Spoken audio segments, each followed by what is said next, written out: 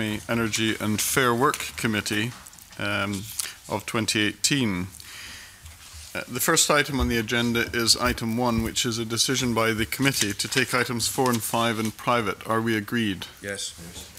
Thank you. We now continue with our business support inquiry, and I would welcome today our 3 witnesses. First of all, Rachel Brown, who is the Chief Executive Officer at Cultural Enterprise Office, Douglas Westwater, Executive Director, Community Enterprise, and Fiona Godsman, Chief Executive of the Scottish Institute for Enterprise. So welcome to all 3 of you this morning, and thank you for coming in. If I might start with a question, a fairly general question, but about the provision of business support in Scotland for small to medium-sized enterprises at local level.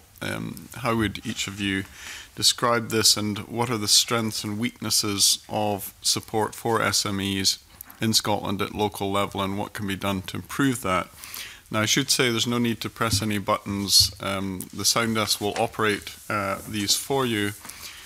So if you just indicate by raising your hand if you want to come in, or just join the discussion as appropriate. So who would like to start on that question?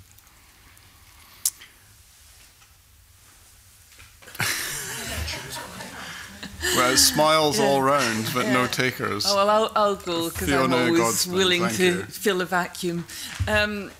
So I think one of the challenges, one of the reasons that we all delayed responding is that we all work with very specialist groups of people. Mm-hmm. So it's quite hard for us to speak in a kind of generic basis about the needs.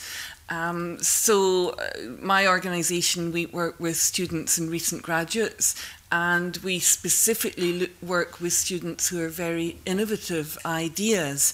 So they don't really fall into, it's not easy for them just to slot into more generic business advice. Mm-hmm. So that's the first thing from that perspective. So when we do use things like Business Gateway, it is actually when we've got them to a stage. We've quite often been working with them for quite some time on their business idea and their business model before they're even ready to step in and take some of the more generic, here's how you start the business, here's how you set up your accounts and all that sort of thing. So once they're at that stage, once we've got ready and they're at that stage, it's actually fairly straightforward because we've already primed them, and we're getting them to go in and ask for the advice that we know that will be easily accessible for them at that stage. I'm not sure if that's much help for you. Well, it is helpful to hear, obviously, from your point of view, the type of individuals you're helping and looking to help. And when you do come to Business Gateway at that stage, once you get to that stage with these individuals, how do you find the system works then? It depends on the individual that they end up speaking to. I think that's the message that comes across loud and clear. Sometimes you get somebody who's absolutely great, but you don't always.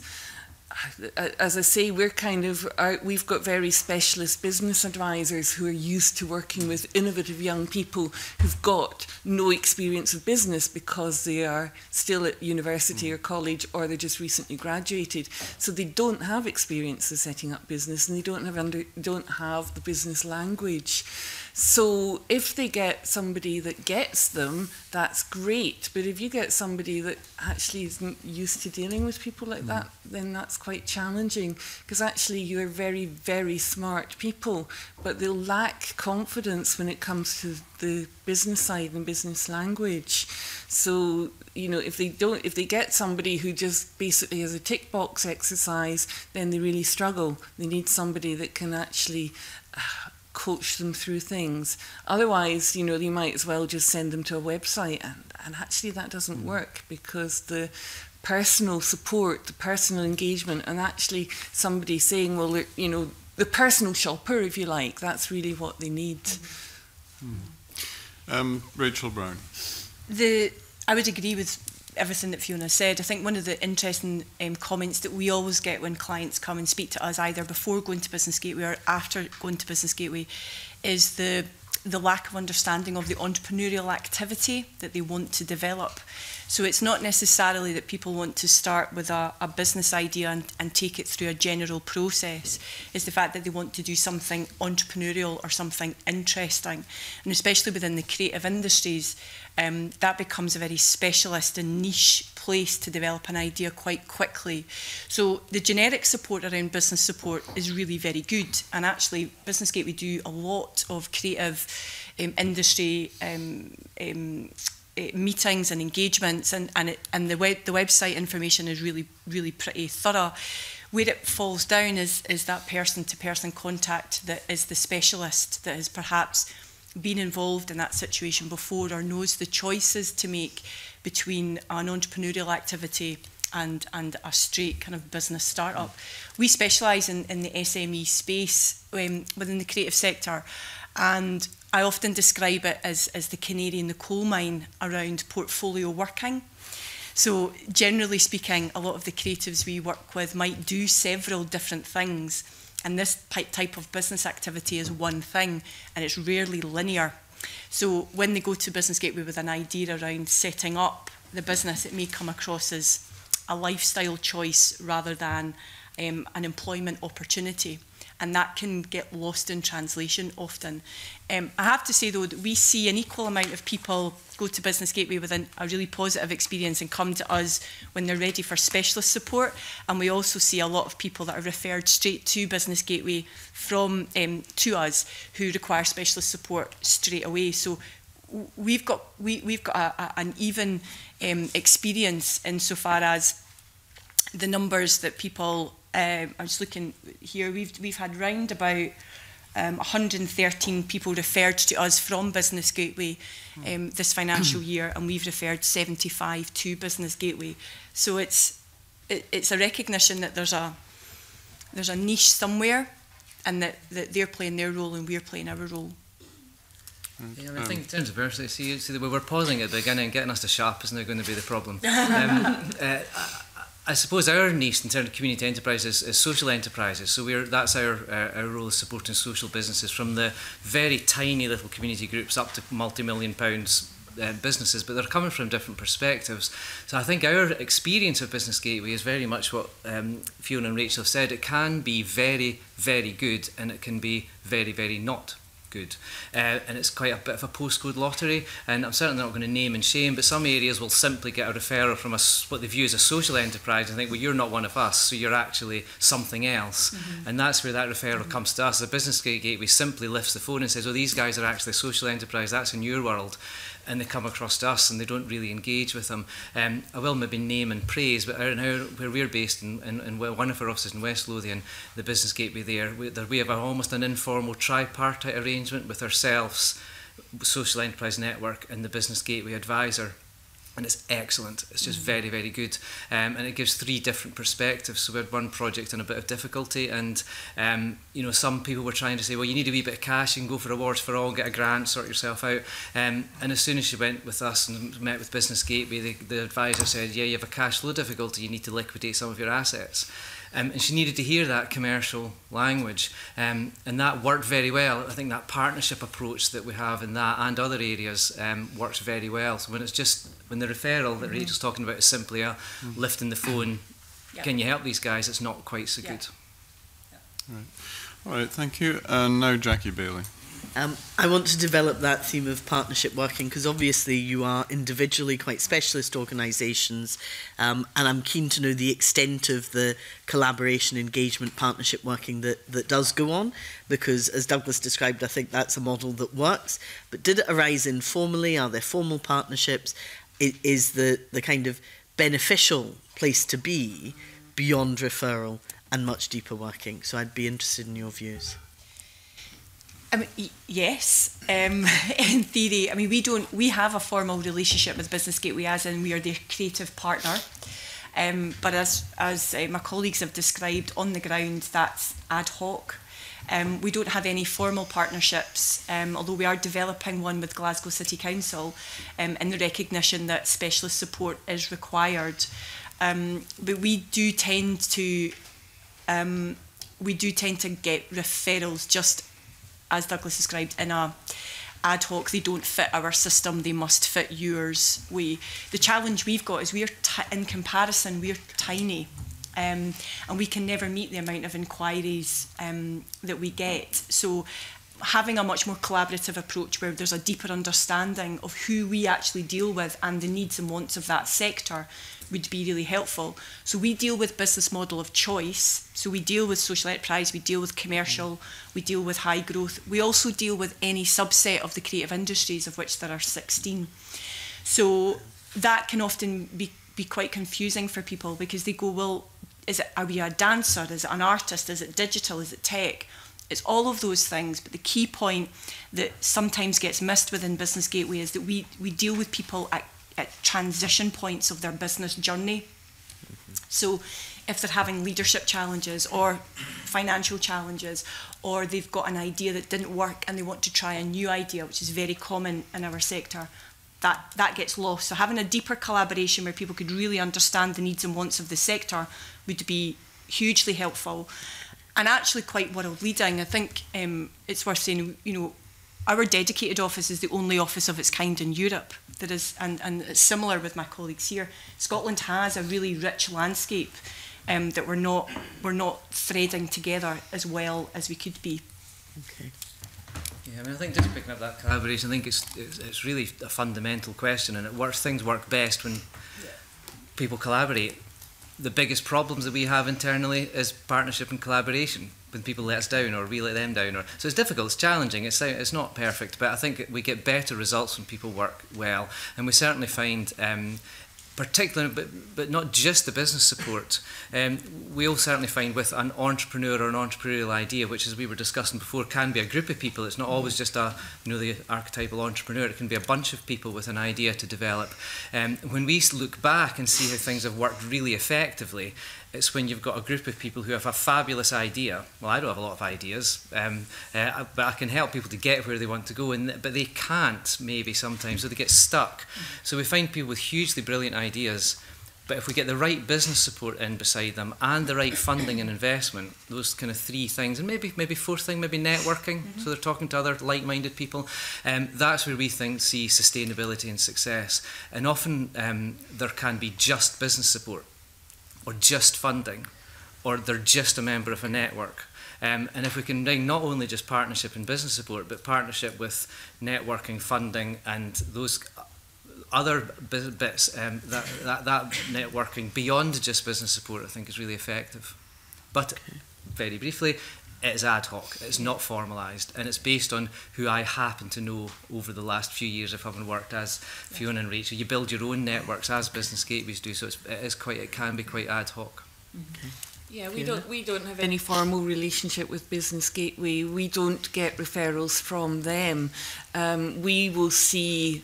We're normally working quite small scale as well, because we're very specialist. We're looking for the innovative student ideas, but we'll see 300 students, new students every year. We're working with a cohort of 100 who've got definite intent, who are definitely developing businesses, and of those we'll probably refer them all at some point to Business Gateway for this access to market reports or access to the kind of workshops, etc. that they'll do. We don't get referrals back from Business Gateway, and they probably don't actually know that we exist. Because I'm sure some students will probably go to Business Gateway first, because they'll have heard of it without coming to us or without going to their own university or college enterprise. And we don't see them coming back to us at all. Our biggest challenge, we've only got 3 business advisors because we're quite small. So although we're working with every university and college and really any innovative student, the ones that you hear about nowadays, really bright, smart ones, have come through us. But there's only 3 of our business advisors, and there's a lot of different Business Gateway offices, so we don't have that strong personal relationship. We used to have, with Scottish Enterprise actually, we used to have with the kind of entrepreneurial team at Scottish Enterprise, and we used to refer the high growth potential students straight there, and we had one key contact at Scottish Enterprise who would then signpost the students to the relevant people. But since the system has changed and you get the high growth support from Business Gateway, we've lost that single point of contact for us as an organisation. And I think that might well be beneficial, actually, to have somebody within the Business Gateway network that could actually be the point of contact for the specialist organisations such as ourselves, to make sure that we've got that good, strong relationship going so that we can refer people to the right people at Business Gateway. Do you network with others? Do you go, I mean, people in the private sector who would ordinarily come in and maybe do this kind of thing? Absolutely. I mean, I think that's one of the key. We all know each other. You know, we all, the Scotland Can Do Forum, for instance, which is massive now, we tend to all know each other. Okay. We know where to signpost people out. Certainly we'll refer people to Rachel's organisation. We refer them to the innovation centres. We refer them to we're our own network, private contacts, to get that right early stage advice. That's the networking part, which is absolutely vital. And we've got very, very strong and diverse networks to refer people to. Yeah. Okay. Interesting. Thank you, Convener. Angela Constance. Thank you, Convener, and good morning to the panel. I'm sorry to mention the B word, that's Brexit, but I wondered if the impact of Brexit will necessitate the need for different support for SMEs, social enterprises, start-ups, and if so, you know, why and who should provide and how. And I suppose more specifically, given that ERDF and European structural funds have made a huge contribution to business support services, I wondered whether you had any views on sustainability as we move forward. Yeah, so Ms. Brown. Yeah, so we're seeing two very interesting things with the Brexit conversation. One positive, one negative. To start with the negative, from the get-go, our clients are global. If you're involved in music, it doesn't matter if you live in Greenock or you live in Caithness, you can sell your product globally. And that's a challenge. It's a challenge because we know that festivals are not able to book people fast enough now. There's been a halt on people's ability to trade their IP across Europe in particular. The rest of the world has always been slightly problematic, especially the US when it comes to music. But actually this is it's almost stunted activity. If people are not able to get to the book festival they're supposed to get to, or the music festival they're supposed to get to sell their trade. A lot of the clients we work with, yes, they might be a musician, but they might make more money on songwriting or their IP exchange. So there's a missed opportunity and a misunderstanding of what's really needed. In terms of business support for that, is actually we've done a lot of helping people through crisis. So, you know, costs have gone up 20% in some key areas. How do people manage that when it was unexpected? So that's been really quite challenging.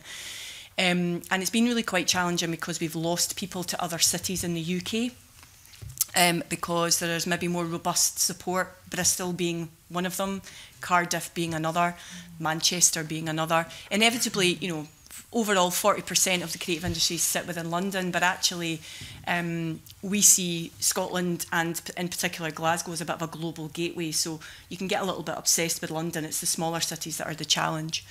In terms of business support, it becomes more about life support as well as the business aspect of it.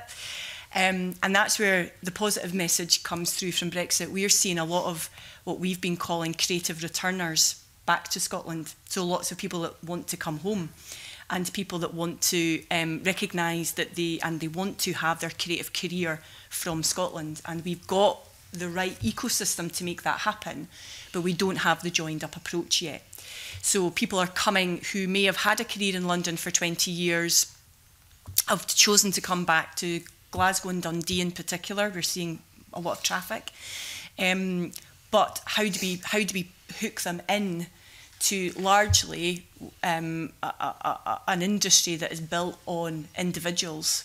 So people are paying 40% tax. They are having a portfolio career, but there's not an easy route in because it's considered linear. And we were talking about this earlier on, that everybody we work with comes in and out of the system at key points. It's not a linear journey. And so some people may have what would be a good year, and then maybe a bad year. In the creative industries, that's par for the course. And it's very difficult for people to find the right type of support from that point of view. And from an ERDF point of view, we've never received any European money. We're largely funded as a project because we're a specialist organisation. So it hasn't had an effect on us, but it has had an effect on where we can send people to. And there are definitely gaps. Okay, thank you for that. Douglas? Well, I suppose I'm going to answer it from a slightly different perspective, maybe, because we were discussing this at internally our strategy, and we have 20 staff from different perspectives who do various marketing and market research and community development, all sorts, to nurture business from quite an early stage and develop social enterprises from there, and they tap into lots of support. And the common theme that I have been having in the last few months, maybe year, partly to do with Brexit, but not solely, is that there is a reduction in funding and support, the levels of support. So if that's coming in, and I looked at that question and thought, well, honestly, I don't know the answer to that. I don't know. But we're certainly seeing the volume of business support available reducing. People are having less time, but demand going up because people are being asked to be more entrepreneurial and develop businesses, and those people are quite new to it and therefore need support. So demand's going up and the supply is going down. But I think chatting to a lot of people who provide some support of different kinds are saying, well, we don't have enough, and we don't have enough, we don't have enough resources. And there can be a wee bit of a poverty mentality. And actually, there are other ways to do things. So there was quite a traditional route years ago where people come with an idea and they get lots of support and a business plan and financial planning and a marketing strategy and funding and investment. And actually, now we're saying that doesn't exist now. So we need to find new ways of doing things. And again, if you'll forgive me using an example, we're trying to build a business support infrastructure around 10 organisations in the borders. And it's a struggle. It's quite light in terms of what's available. And actually what we did is we thought, well, there's 4 organisations doing something similar, probably 5 or 6 years down the line. And we spent £700 taking those people to visit those other folk for a day, and it was transformational. And they're now implementing new business practices simply through seeing like-minded people who have done that. So, I think that almost circumvented quite a lot of business support that would have been put in from scratch, just simply talking to similar people. And that was just one example where I think we can be smarter at providing business support in different ways to deal with what is essentially cuts. But rather than moaning about the cuts, it's just finding a cleverer way to do things. Okay, thank you. Ms. Godsons? Yeah, this could be very interesting. As I say, we work with students and recent graduates, and I would say that, I don't have the statistics, but I would say that well over 50% of the students and young graduates that we're working with who have got innovative, high growth potential businesses are actually not from Scotland, not even from the UK. Mostly Europe, sometimes beyond Europe as well. At the moment, they're still here. They are always incredibly positive about the support that they get in Scotland. They find Scotland a very, very good place to do business. Now, these are students who are not native to Scotland, but who have studied here, who are the brightest individuals, the people that you really, really want to be here, and they really want to be here too. I don't know what's going to happen with Brexit, because if we don't have these people coming here, we're not going to see the same level of graduate startup in Scotland, because we're not seeing these individuals. An example, we have a very successful young company called MindMate, who were started by 2 German students, and I think the third one was from Mexico, who have had hundreds of thousands of pounds of investment, have done extremely well. They started off in Scotland. They've got support from several different organisations, ourselves, Scottish Edge, Converge, yourselves, great bunch of people. They had the opportunity to be in an incubator in Berlin. They chose to stay in Scotland. They went to Techstars in New York, which they found an amazing experience. They came back to Scotland. So we offer a lot to these individuals. But at the moment, as I say, they're coming here and they're still studying here. But I don't know what will happen in the future if we don't have these people coming. And they have an effect that it's probably quite difficult to measure. I do think that it's not that international students are better than Scottish students. I think it's the ones who choose to study abroad are probably more entrepreneurial, more innovative, more open to new ideas because they're travelling to study. So we are capturing the best of the best, really. But the knock-on effect is when you're networking and when you're bringing the Scottish students together with these people, that confidence really rubs off, and so you get the homegrown talent actually really benefiting. It's the effect of competition, I guess, as well, that actually it raises the level at which everybody plays by having these really bright, smart people here. So what will happen after Brexit to people like that? I really don't know, but they'll have other choices and they won't come to Scotland, will they? Thank you very much for those fulsome answers. Moving on to my next question, which is changing subject. I would be interested in the panel's views on how our approach to embedding equalities in business support, how that could be more mainstreamed, how that could be improved. And, you know, how does the business support landscape reach underrepresented groups, whether that's women, whether that's the black and minority ethnic community, people with disability, or indeed folk who live in more disadvantaged areas. And I'm going to start with Douglas Westwater, because I know you have some experience in this area. Well, speaking as a white middle-class male without a disability. Yeah, well, I'm glad you've checked your privilege. Yeah, I think the equalities thing is incredibly interesting. I think we were very briefly talking about this earlier on. I think where we find equalities coming through in issues is where businesses are developed not starting from a business idea, but starting from the social need. And actually the entrepreneurialism comes later, the business comes later. If I can give you one example, which I think is very interesting, literally just happened a few days ago. I was doing some training with a grant funder who gives grants to women and girls suffering from domestic violence. So these are entirely grant-funded organisations, and I was asked to go in and speak around sustainability because the funder's thinking, well, when this fund finishes, these groups where are they going, 3 years down the line. A lot of the groups were kind of struggling to think of ideas. How do you commercialise the women's refuge? It's quite difficult. But one woman kind of said, and she simply came out and said, well, I don't know this will work, but actually we have a lot of women who we support who have very challenging backgrounds in domestic violence and very difficult situations. We take them out, give them some support, help them get into supported accommodation, and generally they're on their own, not always, sometimes with their children.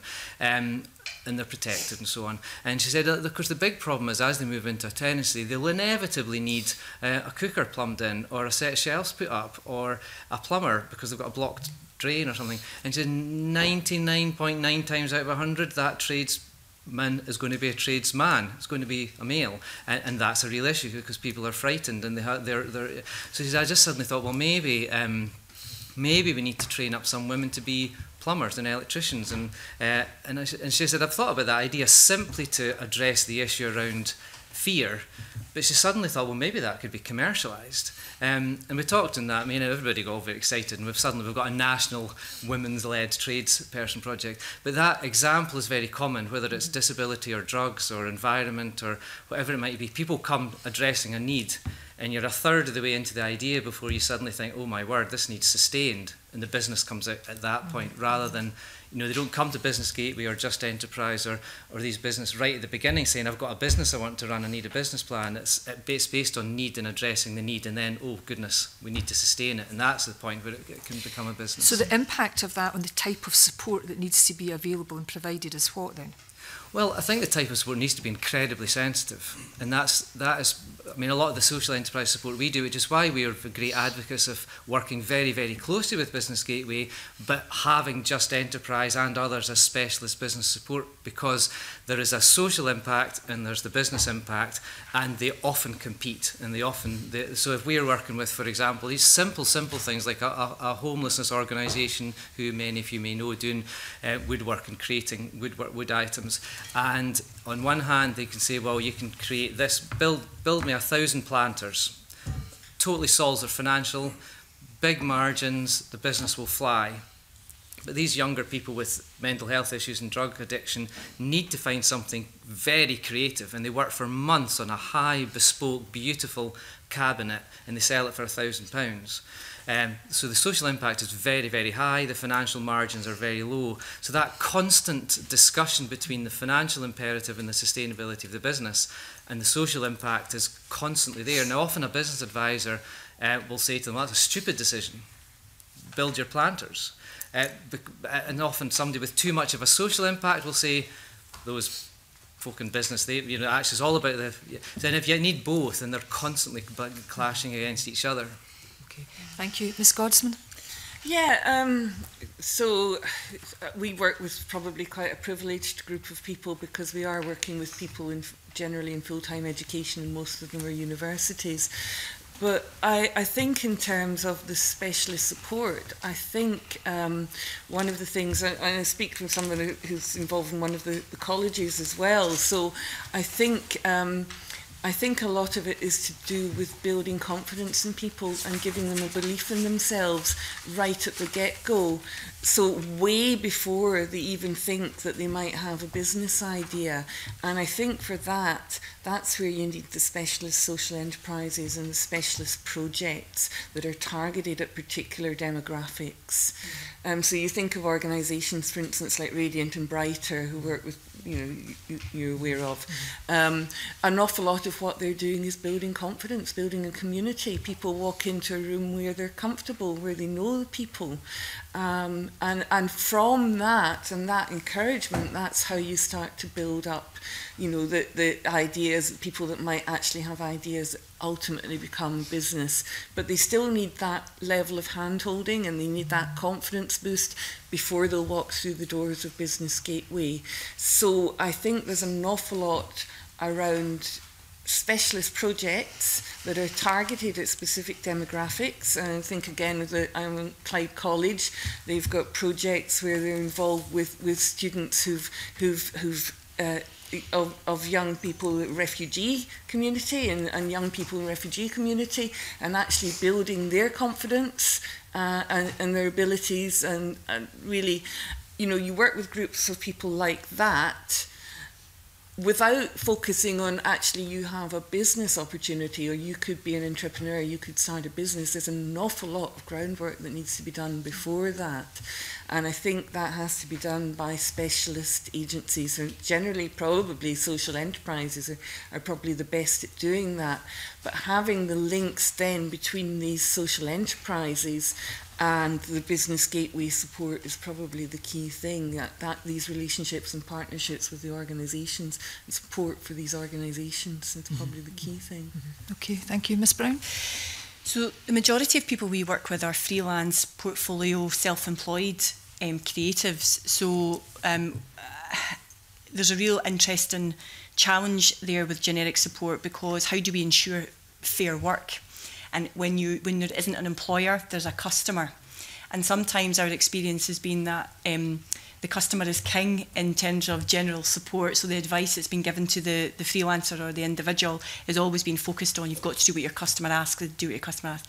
We've done a lot of work on and we support fair work. So how do you encourage people to negotiate the correct contract? How do you encourage people to have the right type of approach and be valued and viewed especially, just as an example, a specialist project we are doing is engaging with creatives who have long-term health conditions, and how can we support them to continue to work as creatives, given the fact that our industry is 24/7 and you can be trading in America and not leave your bedroom if you don't want to. How do we make sure that's a positive experience? And that sort of, that, as my colleagues have described, that very nurturing, enabling environment changes slightly the type of business support that you give, and the way that you give that business support, because it's on the needs of that particular customer. So we deliver business support at 7 o'clock at night, at 10 o'clock on a Sunday morning, if that's appropriate and relevant. There's nothing 9 to 5 about our service, because it has to be reactionary to our clients. We do see the majority of creative entrepreneurs coming through that want to make a successful business are 45 plus at the moment. We're seeing a large increase in female founders, and we're seeing a large increase in the BME community coming forward. And I think it's about building, other organisations have built confidence to then pass on to us, but we have been the specialist, not the generalist. Okay, thank you. Thank you, Convener. Andy Whiteman. Well, thanks, Convener. Thanks, Jill, for coming this morning. The government's quite focused now on the new strategic board that come out of the Enterprise and Skills Review, which is designed to bring coherence to HAI and Scottish Enterprise, Scottish Funding Council, etc. How much contact have you had with the national organisations responsible for business support, and to what extent do you think the relationship between Business Gateway and some of these national agencies is working? Well, I suppose if I'll briefly start, I suppose it has been very different. Personally, I have no idea how that's going to go, but we will certainly more than welcome that kind of decision, that sort of strategic decision. Just absolute grassroots experience. We're not talking strategically particularly, but we work across Scotland. We do a lot of work in Highlands and Islands and have done, and across the Central Belt and cities and towns. Working with HAI has been just different. You immediately have contact with local development officer because of that mix of community and enterprise. You just immediately have a route in, and we have relationships with Highlands Islands Enterprise easily and strongly, and work very jointly with them. Our relationship with Scottish Enterprise has been honestly pretty nil. It's been very, very difficult to get in. There's one person who's excellent, but one person in the whole organisation responsible for social enterprise, and she's great, but it's quite hard to get a route in. It is absolutely changing. I've seen a real difference in the last 6 months or a year, and a more openness, transparency. It's been great, but that's been a real difference. So trying to take some of the learning from HAI and using that, I think, will be very, very valuable. And I hope that the South of Scotland organisation, when it appears, has that joint community and enterprising approach, because that's, I think, where sustainability works well. So I'm certainly seeing a positive change, but getting into the specialist support of Scottish Enterprise for social enterprises has been very challenging. And we've had a few examples where they've gone and Business Gateway have said, well, we're your gateway in, and we'll try and get you into the high-tech support, for example, exporting, that kind of thing. And there has been a real barrier of actually getting that support with Scottish Enterprise. Even when you're going through Business Gateway? Yes. Yeah. Why is that? I'm not sure, really, to be honest. I think it's partly perception. I think there's a perception a lot of the people we are coming to them with aren't proper businesses, they're not commercial enough, their language isn't right. Yeah, I'm honestly not quite sure, but we've tried to get some support there, and it's been difficult. Okay. Yeah, I mean, we at one stage we had some funding directly from Scottish Enterprise, and as a result we had a key contact at Scottish Enterprise, and things worked extremely well. That person was the basically our route into a huge amount of support in Scottish Enterprise, and that person fully understood the types of people that we were putting forward for them and directed them to the right level of support. I think one of the challenges that we now face is that we're working with people who have absolutely, without a doubt, high growth potential. but that hasn't been proven because they're still at a very early stage. They need access to the specialist support. They'll hugely benefit from interventions from the right people, but they don't necessarily tick the right boxes at that stage, so it can be very challenging to go through Business Gateway into the Business Gateway high growth team and actually say, look, this person really, we know, we've been working with them, this person needs that specialist support and needs it now. You can't wait until they've actually ticked a box, achieved a certain milestone, because actually if you're working with very innovative organisations as we are, innovative ideas, with patents, it's actually a long journey before they actually are starting to maybe tick the financial thresholds, because actually there's still, you're talking about people that are getting investment but are not actually making any money yet, and how do you get the right sort of support from them? The other challenge that we have, our funding comes from the Scottish Funding Council. There's still a big silo mentality between the different organisations, and we quite often hear about projects that have been started where we actually are very well qualified to either advise or actually deliver on some of the work, but it's actually been given to somebody else who needs to start from the bottom, where we could actually either work with them and start from a higher level, or actually we could hit the ground running because we've got that expertise. But people in the Funding Council or Scottish Enterprise or whatever actually don't know of our existence, because we work with a particular department and the other department doesn't know what we're doing, and that is a challenge that we see again and again and again, and as it finds very, very frustrating. And does that have a direct effect on some of the people you're working with? Or are you just saying that the effectiveness of the national agencies is not as good as it could be because they're not... No, it does have a direct effect on the people that we're working with, because if we can't get them the timely advice that they need, that has a real knock-on effect. I mean, you could stop somebody when you're working with we're working with really bright young people. If they keep hitting their head against, and they don't have the money, they're recent graduates, they're used to surviving on a shoestring, they don't have a big, they don't have a mortgage, they don't have family support. I mean, one or two of them might, but most of them don't. So it's not that they're kind of looking for large sums of money. They need the money, they need the advice to get to the next stage of their business. And if they don't get that, they may well be offered a graduate job somewhere and go and do that, and you lose that potential. So it has a real knock-on effect, and it's simply because you can't get access quickly enough to the support you need. Okay, you're in the system and somebody will get back to you, but 2 or 3 months later is actually no good, because actually by then they'll have to have maybe diverted to Plan B, and Plan B could take them outside of Scotland. Can I just very briefly, if you don't mind, just very, very briefly, I think sometimes just maybe I was thinking when you asked your question about, I think the perspective can be quite different. So Scottish Enterprise and business support, often business support, is about the perspective we're coming from growth. So we will give you support to help you to grow by X 100,000 a year, X 100 staff. We want you to franchise, we want you to become bigger. There's a big issue with that in our sector. Some people want to grow, and we would welcome that. I'm certainly not anti-growth by any stretch of the imagination, but a lot of our enterprises are very happy to be who they are. So they might come and say, we want to develop a shop locally and want to do some innovative stuff around e-commerce, but we want to be in that village in Fife. We're not interested in having 10 shops or 20 shops or 100 staff. So growth is a real issue. A lot of our clients are running very effective, sometimes high turnover businesses, but the growth for what? They'll ask, well, why? So growth is an issue. That commitment to growth at Scottish Enterprise comes from that perspective, and a lot of our clients don't. Mm-hmm. Not all of them, but certainly a lot of them. A lot of the clients that we deal with are trend setters.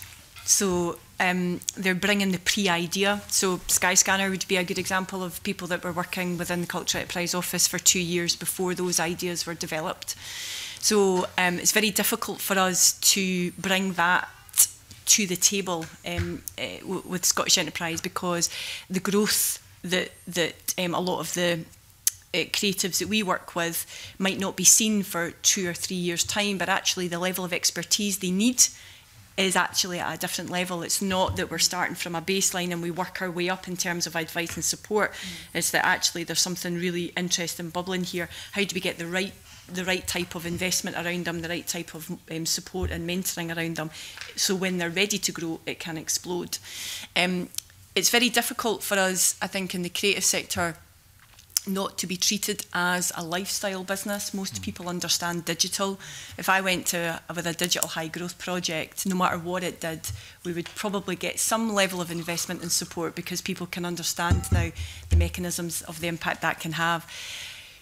What we always try and say, and I think my colleagues have said the same thing, is that what would it look like if we had 100 businesses or 500 businesses or 1,000 businesses all turning over £500,000 in our local areas, all turning over £1 million in our areas, looking at fair work policies, looking at how we can distribute a pipeline, looking at how we can have a social impact, a creative impact and an economic impact. And we're talking about growing a sector rather than growing individual businesses. That seems to be, for us certainly in the specialist space, where all the trends and the supports and where other cities are doing well. Bristol are doing that brilliantly. Cardiff are starting to recognise that hub approach and doing that brilliantly. So it's about the wider inclusive growth piece rather than the linear growth. We work similarly with colleagues. We work great with Highlands and Islands. We've started a really productive relationship with the South. But it's people's perception of what growth and scale is in the middle that's holding that. Most of our businesses don't take a linear approach to growth. It can be almost boom and bust, but that's quite healthy. And then it can have an impact on other communities and other areas. And I feel that that gets missed. I think that probably the point I was trying to make as well about getting access to that specialist support is actually we're working with individuals that actually probably need to leapfrog a few stages, and that's where it gets really difficult because we know these people with huge potential, and if you make them jump through and go from one level in incremental steps, actually they're ready to leap from boom to boom. You know, we had a young guy, Snap 40, who medical student at Dundee, and you know, within a year he'd got significant investment in his company, and you know, the speed at which he developed was phenomenal, and you need to be able to support that as well as the ones that are slow and steady and maybe take a little longer to get there. But actually, the outliers, the ones that you go from here to here fast, sometimes you just don't get the right sort of support at the right time for them. Okay, thank you very much. And Colin Beattie. Thank you, Mayor. Clearly, given the diverse organisations that are involved here, it's very important that everybody's heading generally in the same direction. And I wonder, to what extent are local support services, including Business Gateway, aligned with existing policy? And how do we ensure that appropriate cross-policy connections are made? So I think that's quite difficult to answer from a perspective. So as a specialist organisation, we think we're fully aligned with the direction of travel from the Scottish Government point of view. We see very much the impact on our customers around inclusive growth, innovation especially. Those are the two areas that keep coming up, and we see we're perfectly aligned. And all of the organisations that we see and the individuals we see are quite ambitious in their own space. It's difficult where that breaks down into local level because there sometimes are competing priorities, especially we're head office in Glasgow. Often the local geography can play a big part in that. So they might want to see more businesses housed in a particular geography of the city or within a particular locale around an office block that needs to be filled. And there's a kind of pressure around the local impact there. And Business Gateway... Can you just confirm who they are? I know, sorry. I was being polite. So with Business Gateway in our local area in Glasgow, there is often a push to fill a particular building, often a push to develop a particular set of resources that the city need. The organisations or the clients that we work with might have bigger ambitions than that. Is that push from the council? I would expect suspect it's probably a mixture of things, yes, probably a push from the council. It definitely can be a push from peers as well, and it can be a push from different sectors. So if you're working with social enterprise, for example, or if you're working sometimes within further in higher education, you wouldn't want to lose students from a particular area. So we have that definite challenge with Glasgow University at the moment, where we're keeping everybody together in Glasgow University rather than letting the students be a bit more ambitious and going off and doing other things. I think there is a real need to understand the pace of the market at the same time as the pace of the support and the pace of what people want to achieve in a particular locale. So if the pace of the market dictates that somebody wants to go from 0 to hero in 18 months, they should be allowed to do that. They shouldn't have to go through the steps of let's be based in this geography for a little while, let's move through this sector development programme, let's be part of this academic route. They should be able to do that. And our experience, certainly with the creative industries, is there's not that freedom at a local level. It's still very much gate-kept as you go through, and sometimes the ambition of the clients that we work with is not fully recognised because it's not fully understood.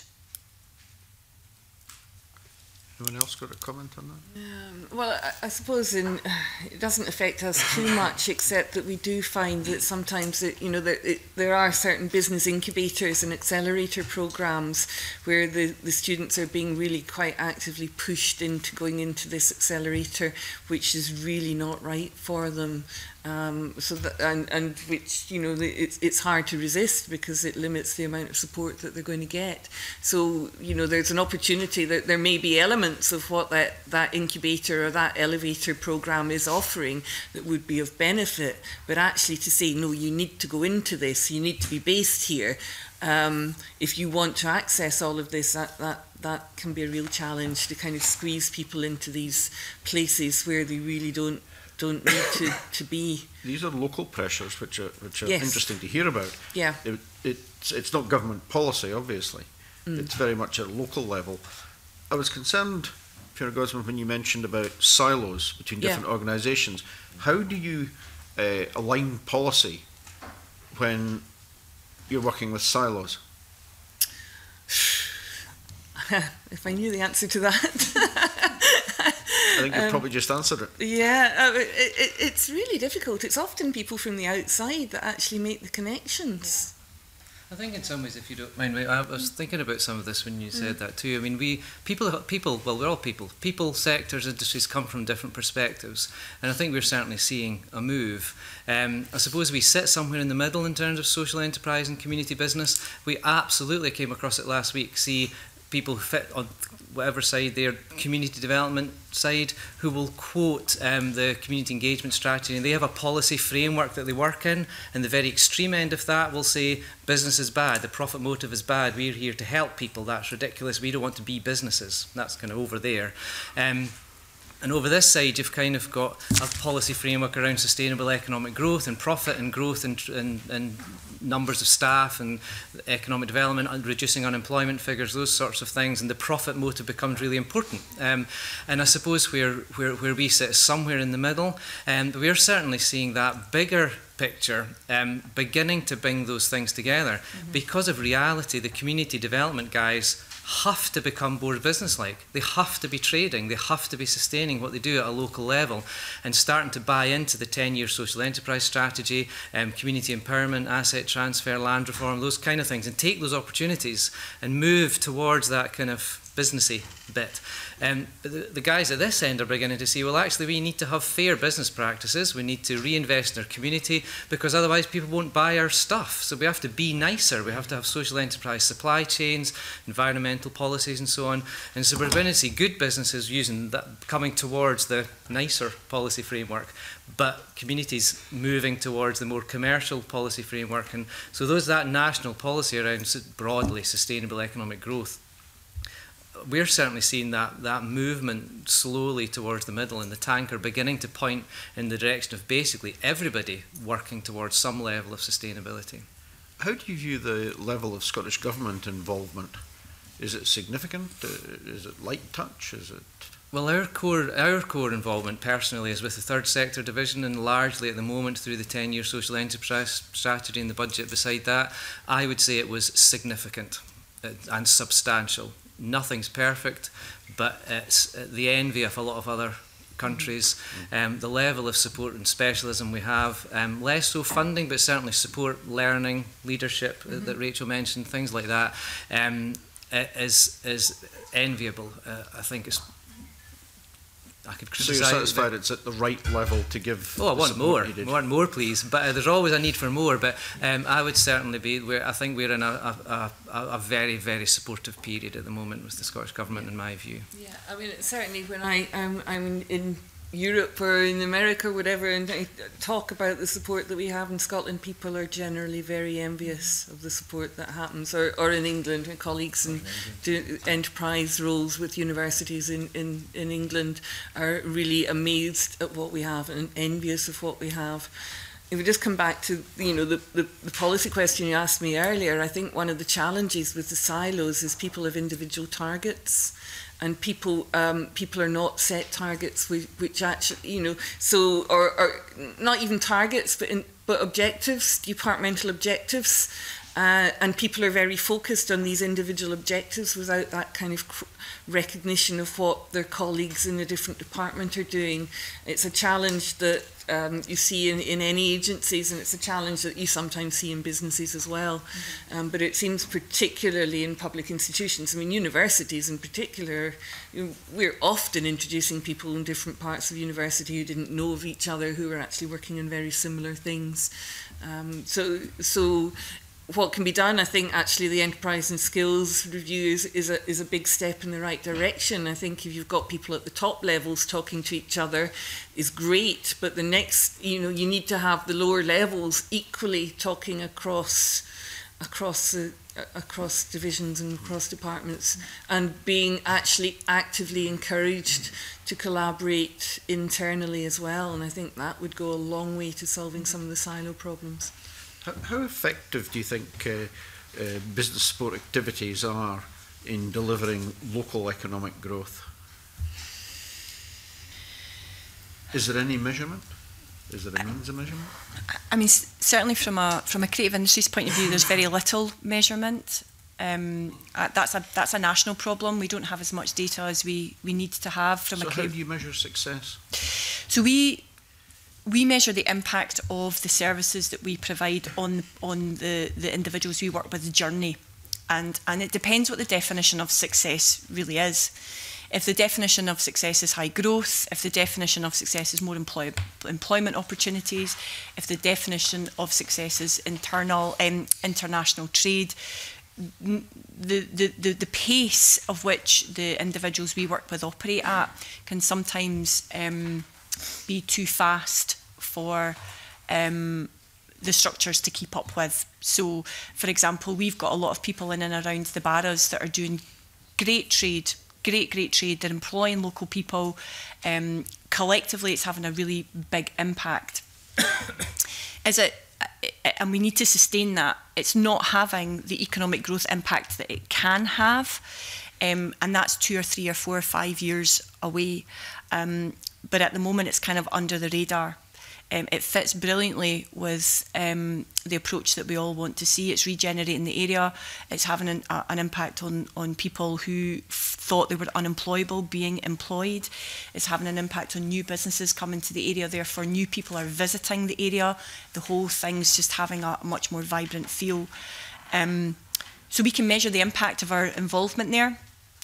Is that service, that support service, having an impact on economic growth in a significant way? Not at the moment, and it can be very difficult sometimes to justify that when you're delivering those kinds of services. And because we're specialist support, we can see the potential in that and back that idea and make sure that idea can travel. And I don't think the general landscape we did that as a bit of a consortium. I don't think the general business support landscape would have been as keen on seeing those activities happen because they were not hitting several measurements quickly enough. It might be worth just mentioning, sorry, just really briefly, that in our social enterprise world, what's been happening relatively recently is they've done a social enterprise census. Yeah. It's flawed, it's not perfect, but there's been 2 done so far, and the 3rd one due next year. They're done every 2 years at the moment. So I don't have the statistics in front of me, but there's been some social enterprises closing, some opening. It's gone from just over 5,000 3 years ago, and last year's notice at 5,600 social enterprises. There's been a growth of turnover that's quantified. So if you look at those social enterprise censuses, there's 2 being completed and 1 to be done next year, asking the same questions around turnover, profit margins, numbers of staff, local economic development, thematic development, so it splits creative industries, health and social care, it splits it. You can have a look at the comparators over the years, so we're certainly beginning to see a gradual increase in turnover, profit and impact locally. Thank you. I'm just conscious of time here. So that's something you might want to write into the committee to either provide a link to it, and indeed on any of the other questions, if any of you wish to write in with further information on the issues raised today. Are there other committee members who'd like to get questions in? Dean Lockhart. Convener, we've received feedback from other witnesses in terms of the tension sometimes faced between the need for general business support and specialist support, and I think you've touched on it before, but I'd like to take that maybe a bit further and ask each of the panel members how you balance the need for general support and specialist sector support, and perhaps provide specific practical examples of how you have achieved that balance of general support and specific support. Thank you. Shall I? Well, yeah.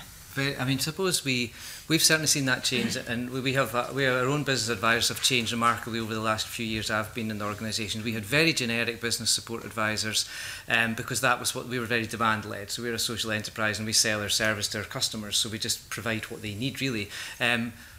Supporting somebody with a business plan was very straightforward because people didn't really know what that was. Well, now they do. I've had to change our staffing structure in the left, so we now have a lawyer and an accountant on our team, which we never had before. So we've had to significantly increase the skills level on our team because the demand from the sector is specialist. I mean, maybe Rachel can comment more on the sector specific, because we are not sector specific. So we work in partnership with Community Woodland Association, Community Transport Association, and use their specialism as partners in the support we provide. I suppose where we come is more those broad specialisms. And if you're looking for one example, for instance, procurement's quite significant in some of our sectors, not all, but we have had to develop a skill and some support around the detail of 2P transfer, because people were simply going, oh, there's a piece of work we can do, the government's telling us to tender, we'll tender and we can deliver that work.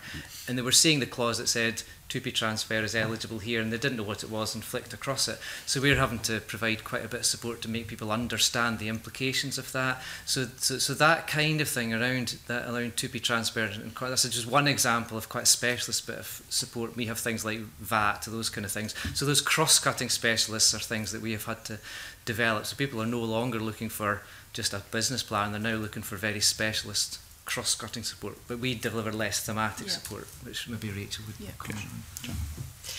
So we don't do any general business support at all. I mean, everything we do is specialist. In saying that, people come to us at the start of their journey because they have a particular question or a particular idea they want to develop. One of the challenges that we have, though, is the main challenge we have is we're tiny in comparison. I mean, like colleagues here, we have a very small team. We have 2 in-house advisors. We then use specialist industry associates to bump that up. So we're not able to meet the demand of the inquiries that we have. But we always pass people to Business Gateway if it is a fairly straightforward idea.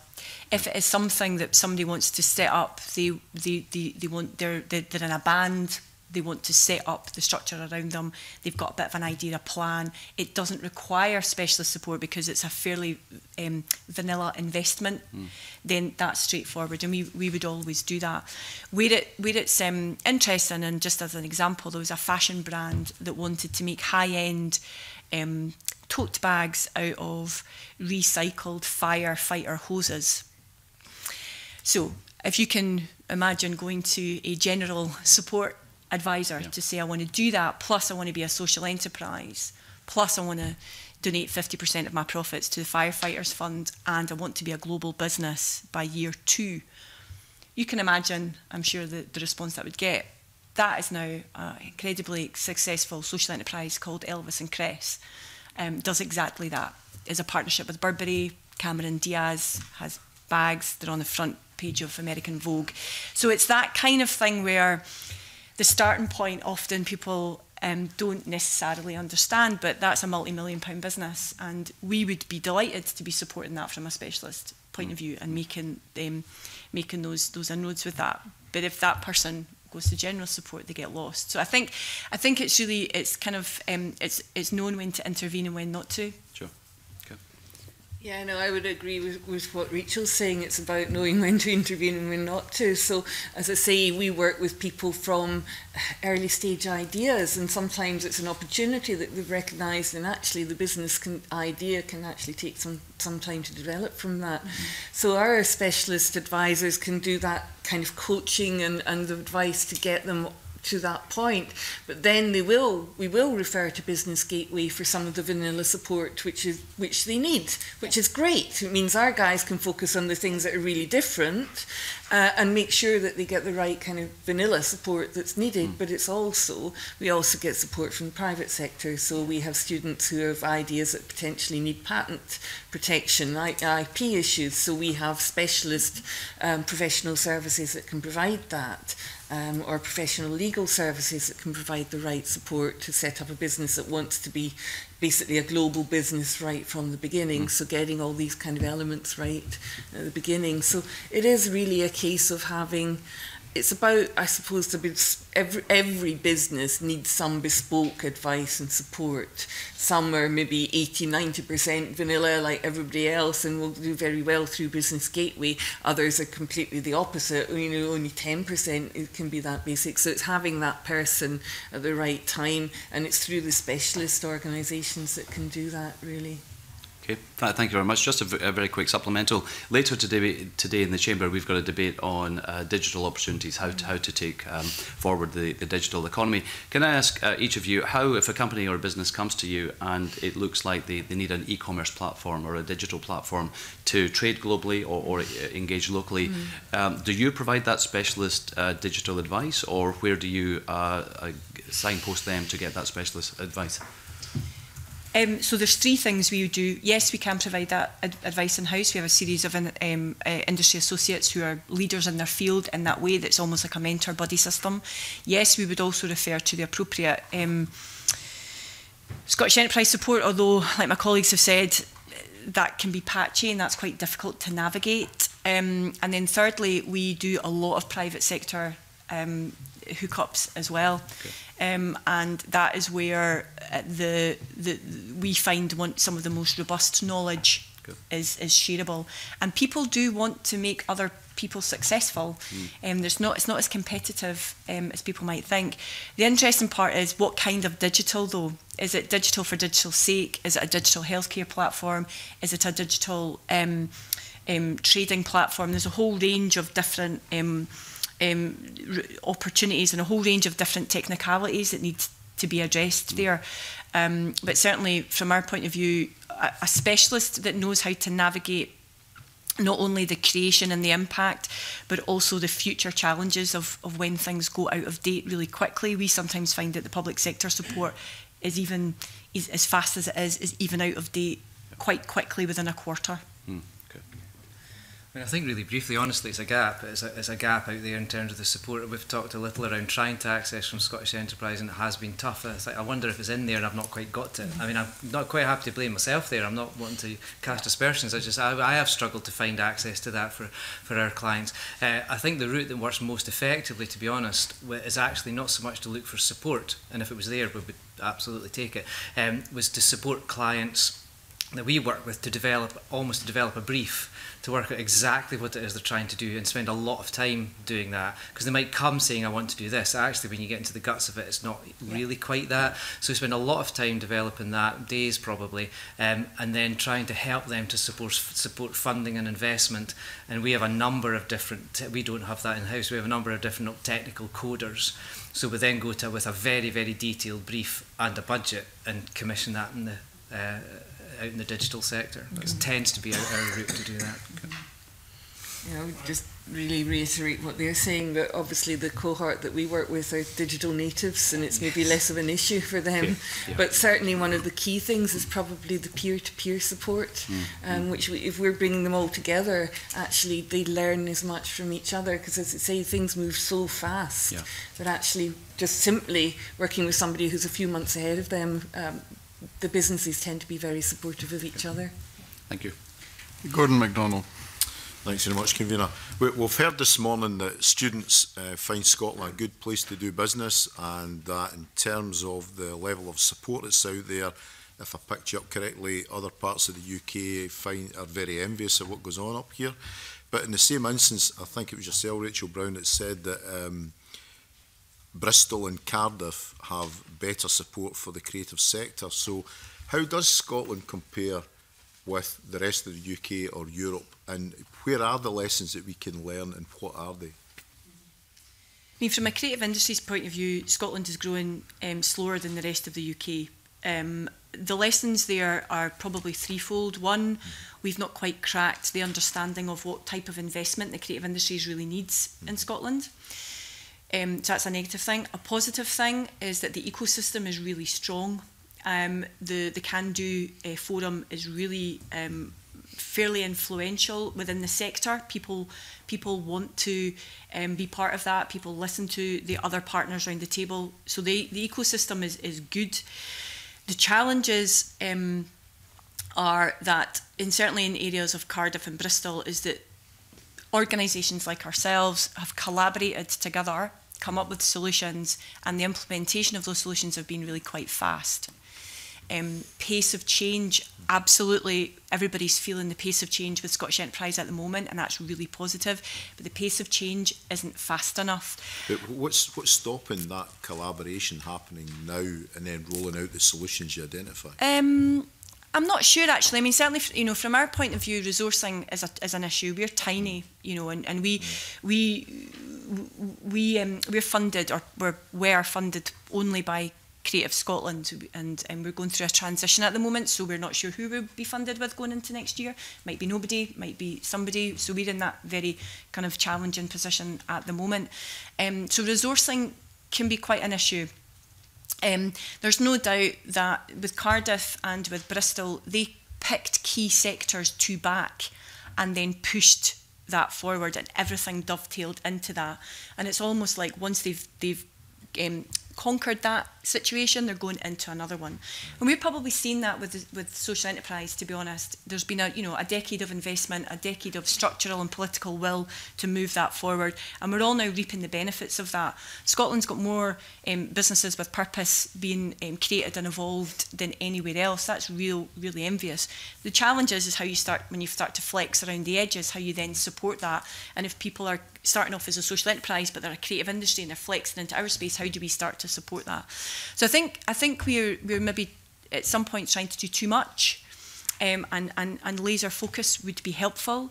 I think also, especially in cities like Cardiff and Bristol, they've backed an industry like the creative industries, which is a bit of a mystery in some areas.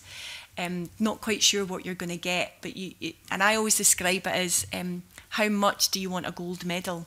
It's a bit like an Olympic gold medal. What does it take to get that one gold? What do you need to put in at the bottom for it to rise to the top? We're still a bit scattergun in the creative sector around that. We've not consolidated everything yet. And certainly, you've Creative Scotland, Skills Scotland, Scottish Enterprise are still working out how they work together. In the meantime, the market is just getting on with it. So it's a bit disconnected. Before I ask other panel members to come in, what would you say the focus should be in Scotland in terms of the creative industries if you want that laser targeted approach? I think there's two things. I think there's the small and then there's the large. I think we can get distracted in the middle sometimes. So we have a huge amount of portfolio career people where we don't really understand the impact of that. And a lot, because of the VAT threshold, people are counted and not counted, and we're not quite sure of that landscape, and we're not quite sure of that potential. Could there be really brilliant businesses in and amongst people doing their work? Absolutely. So I think there needs to be a real focus on, especially in the 21st century, people are living and working completely differently. The 9 to 5 doesn't exist in our sector. How are we managing that? Do we have enough space for that? How are we supporting home working? How are we supporting that entrepreneurial activity that can really be transformational? And actually what's fascinating is those groups of people are hugely employable, but they're choosing to be their own employer. How do we support and capitalise that? At the same time, we don't really have enough investment in the system for the high, large businesses. We're still looking at that as a far too linear process. So if you look at some of the people that Fiona's working with, they can be going from 0 to probably 5, 6, 10 million in 18 months, and we just don't have the capacity to be able to support that. So I think the solutions are very small entrepreneurial activity to be supported and really hotbedded in a way that makes us an envious place to be. And then where people can see the high growth potential, which is not the big, it's not a unicorn, it's not Amazon, it's not that. It's high quality impact industry that's doing something different. The fintech sector is a good example where you're seeing some really innovative ideas, but they're taking far too slow to get to ground because the money's just not big enough. Okay. Douglas or Fiona? Yeah, well, I mean, the money's the issue, really. If you've got people that needing the big investment, then, and you know, I used to be in the life sciences sector 20 years ago, we were saying the same thing. So it's not an easy thing to solve. You get to a point where you need the angel community is very good here. Things like Scottish Edge have really plugged a very useful gap that's been fantastic. We send a lot of students in that direction for that money to get them off the ground, but it's the ones that are then needing that kind of $500,000, $1 million, a bit more investment very early on. That's where you start to struggle, and that's where they end up disappearing. They go off to London or wherever. In terms of learning lessons from other parts of the world or from the rest of the UK, is there anything you can point us to? It's really difficult. I mean, you look at things like Techstars in the States where they actually bring the investors in so that people like mine may actually, way before they're ready for it, get that exposure, and they get and the investors see these people with potential very early on. I know the EIE is trying to do that, but I think we need more of that. EIE is very specific as well. You need to see more of that happening, more awareness of the talent that we have in Scotland, and exposure to the people with the big money, really, and that's the biggest gap. In terms of Business Gateway and its transfer from Scottish Enterprise to local authorities, we've had 10 years where that transfer has been in place. How effective has Business Gateway been over this last 10 years in your own sectors? I think, like we've all said, it's patchy in places. Some areas it's really proactive because the business advisors on the ground really get it, and in some it's just not. I think it's difficult having a general service that. Each geography and each local authority has its own characteristics, its own challenges with business growth rate, its own challenges with regeneration, with poverty, with a whole range of different things. Certainly from a Glasgow perspective, because we're based there, you know, the business death rate is really high. It's hard to attribute it why that is. It's been the case for a long time. We do know, though, and I'm sure my colleagues would see the same, we do know in a specialist environment, from our perspective, our business death rate of who we support is very low, because it's not general, it's specific. I think we certainly it's very hard to answer, because previously when it was outsourced beyond local authorities, it was very patchy, and now it's very patchy, but in quite a different way in some ways. I think that I would say on the whole it has improved. Personally, our experience has been better. That's been embedded in local authorities on the whole. I think one of the issues we find with our clients sourcing support from Business Gateway, because of the unification, it feels like it's been tidied up a bit.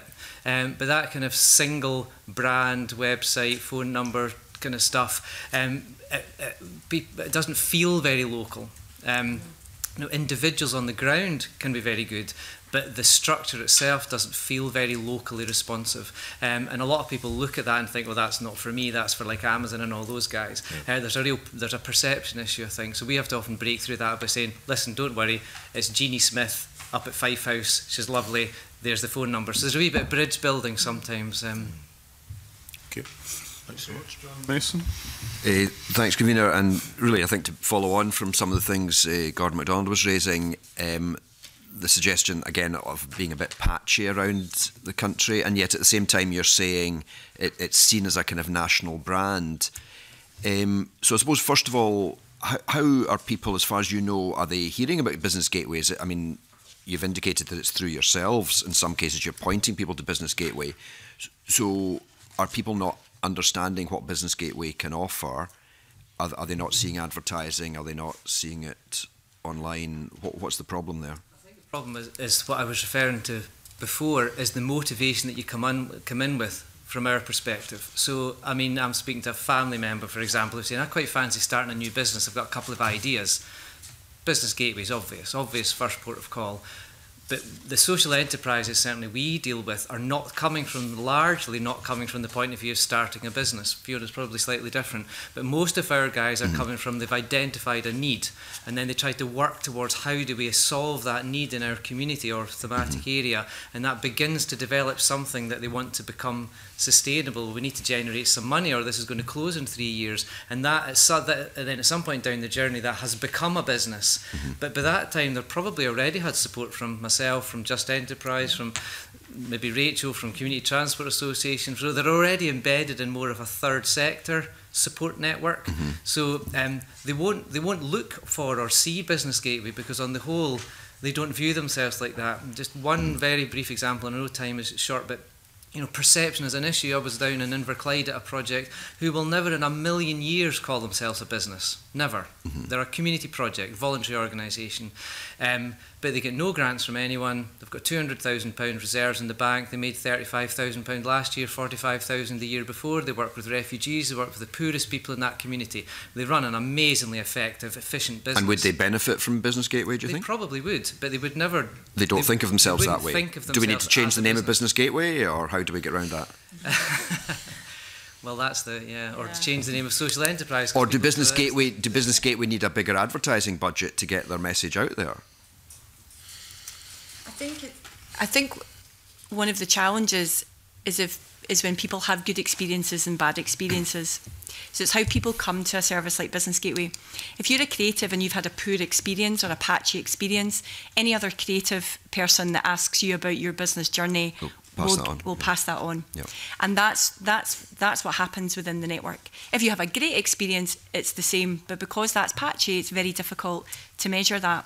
Certainly in the communities that we also work and support in, where the young people may have not been successful at school for whatever reason, but actually are hugely creative.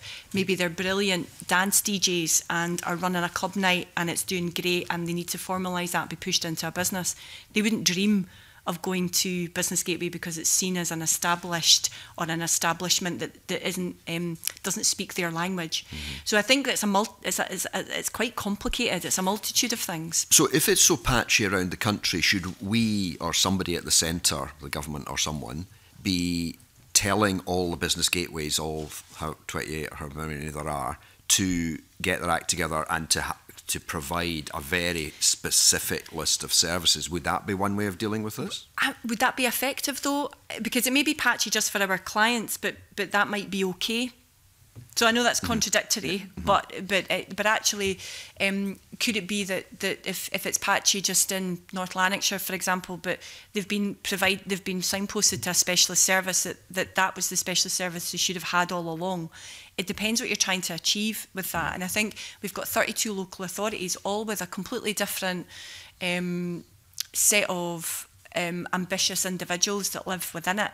What do we want to achieve by telling Business Gateway to change and to do that? Because would that be duplication? Yes. I mean, I think this is one of the questions that we have as a committee, is how do you want to try and make it uniform and maybe a little more centralised, but on the other hand we want to make it local and responsive and all the rest of it, and I think we're kind of struggling to know what's the balance in there. I think that's tricky, because I think there's a there's a tendency, there certainly has been a tendency, and maybe we're all a bit like this as humans, I don't know, but there's a tendency in sectors to tidy things up. And that's a bit of a mess out there, and there's all these quangos and supporting, which actually we're turning them into some kind of nice, neat pipeline where people will come in here and they'll get it. And people aren't like that, and I mean, our experience, people will find the support they need at some point or other. So in some ways, it just needs to be true to what it is. And the crucial thing is then about access. It's not so much about branding and unifying that, but about making sure. I mean, we're only 3 of us here, and there's, you know, there'll be a tiny number of, there's hundreds of people providing business support. So I think, and it was mentioned, I think earlier on, that collaboration and intelligent cross-referral is more effective than trying to sort Business Gateway, if you like. So that intelligent referral and better collaboration, if we can make a bit of an effort to do that. In some ways, I think Rachel mentioned, that's a little bit about space. Everybody's just too busy. We've no breathing space to be creative and start thinking above the parapet. I really haven't spoken to Western Bartonshire Business Gateway, and we're quite active in Western Bartonshire. There's a gap in me. I need to take some time out to go and have a coffee with them, but I don't because I'm too busy. So there's a wee bit around. Well, the committee is very committed to Western Bartonshire, as you may realise. That's fine. Okay, well, thanks very much. That's great. Thanks. All right. Jamie Halker-Johnson. Thank you very much, Convener. I'm very conscious of the time. So I've got two questions, really. One, we've kind of touched on the transparency of Business Gateway in terms of the kind of regional performance and process of target setting. So I'd be interested to hear, kind of very briefly from the panel, the type of targets that you feel would be appropriate for assessing the success of Business Gateway and what they achieve. Briefly, as I said before, I think as long as we make sure the target isn't always financial growth, is financial growth when it's appropriate, but the target might be sustainability. You know, I think if we have certainly businesses we work with, they want to be there in 10 years, 20 years, 30 years, but they don't want to be bigger. But they just want to be doing what they're doing. So sometimes that business support is supporting people to diversify and become more effective and cope with changes in the circumstances, things we've talked about, Brexit and other changes in the economy. So sometimes that outcome is if they're still there 10 years' time, but they've only still got 3 staff and they're 50,000 turnover, that's a success story. And obviously, you would expect this. My perspective is, without social impact, without changing Scotland for the better, it's all largely pointless. So I mean, I know it's not the Business Gateway's job, but really we do need to see more equalities. We need to see less poverty. We need to see more people in work who are struggling to get work. We need to see refugees settled into their communities and contributing. I'm passionate about all those things, and we need to see business as a means to an end to achieve those things. And I would certainly love to see those kinds of targets embedded in Business Gateway as crucial to that economic picture. Thank you. Yeah, I think one of the challenges is sometimes there's maybe too much pressure to start a business, you know, tick the box of we've created a business, and that could potentially lead to actually a higher rate of business failure because actually people aren't ready to start a business, but they've been encouraged to do that. So if the targets are number of business startups, that actually can be detrimental. But I think the other thing that's come through loud and clear is that Business Gateway is part of a very, very complicated ecosystem. And I think to say that, you know, that there are specific things that they are responsible for and they alone are responsible for, that's one of the biggest challenges. It's why, you know, when we look at the economic impact of what we do at SIE, it's actually very difficult because the people that we've supported that have done extremely well have actually had support from a lot of different agencies. So, you know, it's Team Scotland that you need to give the targets to rather than any specific institutions, which makes it very difficult. And I think, but it comes back to that actually messy is not always a bad thing. In fact, messy can be a really good thing. You don't want to be in a situation where there is a one-stop shop and everybody's expected to go through the same door and follow the same route. I quite often use the analogy of not everybody's going to get everything they need from Tesco. Sometimes they need the individual, you know, the personal shopper and the individual high street specialist providers. So how do you measure that? I agree. I think one of the key things that's also come through loud and clear today is it's about relationships, and it's about developing those relationships and understanding what's possible with those relationships. Certainly from our point of view, entrepreneurial activity and the impact of entrepreneurial activity from a social perspective, from an economic perspective and a creative perspective and an environmental perspective is really crucial. And some of the measurements that we as specialist organisations put on ourselves very much link into that Team Scotland approach, and it would be great if Business Gateway was part of that, rather than us feeling that we're quite far away from each other at the moment. I don't want to get too much. You talked obviously about kind of a messy approach, and that might be like we'll start, Dean, on cluttered landscapes if we're not careful. But you both mentioned kind of I think you talked Fiona Godwin about referrals and how you don't get referrals from Business Gateway, but you refer to Business Gateway. And I think Rachel Brown mentioned being under the radar.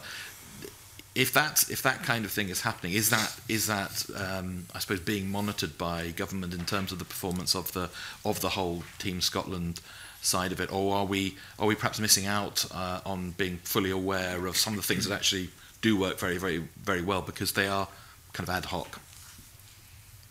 Well, I think we're just an example. We're a delivery partner in Just Enterprise, the National Social Enterprise business support contract, which is specialist to social enterprise, I suppose, and there is a KPI around numbers of cross referrals to Business Gateway, and I think the ad hoc thing can be an issue because we're certainly often, contract manager will say, okay, I'm a wee bit low on this, and I thought, oh goodness, yeah, I forgot to tell you, because you just in your day-to-day work, you lift the phone and you speak to people, and just monitoring that can be quite challenging. But I know that's a KPI in that tender, and I think they're very keen that cross-referral from Business Gateway to Just Enterprise and others continues and grows. Just last question then. About 15 million is spent on the kind of core services of Business Gateway. Do you think that represents value for money? Well, currently our turnover is like 168,000, so I'm probably not the right person to ask. I think value for money is relative. I think it's about, do we really know, if we're going to be serious about business support across the country, do we really know the needs and wants and the understandings of all the businesses that we're creating and the supporting, and the individuals we're creating and supporting? And I think for our perspective, certainly for our sector, our sector is growing slower than anybody else in the UK. Our sector needs a kind of varied approach like everybody else's does, and we just feel that we're too far away from all of the support that could be possible. I think that's probably the fair answer. I don't know whether it's good value for money. There was a question about whether we should be advertising more about Business Gateway, but actually perhaps one of the ways to advertise Business Gateway is actually to put the money into, instead of advertising campaigns, put the money into some small organisations that feed into and refer to Business Gateway. Could be a more effective way of reaching the people that need to be reached, rather than necessarily the more conventional, and I speak as a marketer, and rather than more conventional marketing and advertising of a service, is actually how do we reach and get the message to the people that need to know about it. And actually it's probably more word of mouth, peer-to-peer, and actually putting some of the money, instead of in advertising Business Gateway, into these smaller specialist organisations who will then refer the right people at the right time. Could be a more cost-effective way of doing things. Thank you. I don't know if you've got anything to add, Doug. I was just thinking, if it was 14 instead of 15 and you just gave $1 million to us, we would do loads of great stuff with it, and you'd hardly miss it. I think in terms of best value, I mean, I literally don't know. I literally don't know. There's obviously, as I've said, social enterprise development, the strategy. There's money against that. There's money against Business Gateway. There's not very much money in the Cultural Enterprise Office, but there is money. There's money split. If we spread it all out on the table, I think, to be honest, it's a hard question, because we would have to look at it, and as you do in Parliament, you would have to look at it in the grand scheme of all the spend in Scotland. I am not meeting a lot of Business Gateway advisors who are sitting twiddling their thumbs. I don't know about that, but honestly I don't know, because I haven't looked at their impact. 15 million doesn't seem a massive amount in terms of promoting the Scottish economy at a local level, so you could tinker around the edges by removing some funding or increasing some funding, but I don't know is the honest answer, but it doesn't seem ridiculous to me. Thank you very much. All right, thank you very much, and we'll leave it there, and I'm sure we'll find the money, not the missing money, or not lose the money. And thank you very much for coming in. And we'll move on as a committee to item 3 as our witnesses leave us. Item 3 is consideration of 3 proposals by the Scottish Government to consent to UK Government legislating using the powers under the European Union Withdrawal Act 2018 in relation to proposed UK statutory instruments. The first of these United Kingdom statutory instruments is the Provision of Services Amendment, etc. EU Exit Regulations 2018. The Provision of Services Regulations 2009, by way of explanation, established the legal framework for the UK's membership of the EU single market in services. The proposed statutory instrument would amend those regulations to reduce the scope of their application in the event of a no deal with the European Union. Secondly, the CRC Energy Efficiency Scheme Amendment EU Exit Regulations 2018 provide for a scheme which is UK-wide to incentivise energy efficiency. The proposed United Kingdom statutory instrument would ensure that exemptions defined in EU law continue to be available between exit day on 29th March and the closure of that scheme on 31st March. And finally, the Inspire Amendment EU Exit Regulations 2018 relate to an EU directive which established a European spatial data infrastructure with an aim to improve environmental policy making. The proposed statutory instrument will correct deficiencies that would arise or will arise from exit from the European Union. Now, the notification for these regulations indicates that they are all Category A proposals. That is to say, they are technical with minimum policy choice or only one obvious policy solution. Is the committee content for these matters to be dealt with by statutory instruments at Westminster? Yes. Thank you. And since the committee is content, I will write to the Cabinet Secretary and the relevant ministers to notify them of the committee's decision. And we'll now move into private session. And we'll have a short break of 5 or 10.